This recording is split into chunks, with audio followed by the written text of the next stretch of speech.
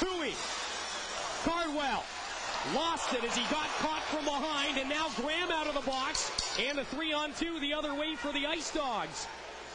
Jesse Graham into the corner and then backhands it around. Verhaeghe scores! Carter Verhaeghe came out from behind the net and went upstairs on Charlie Graham.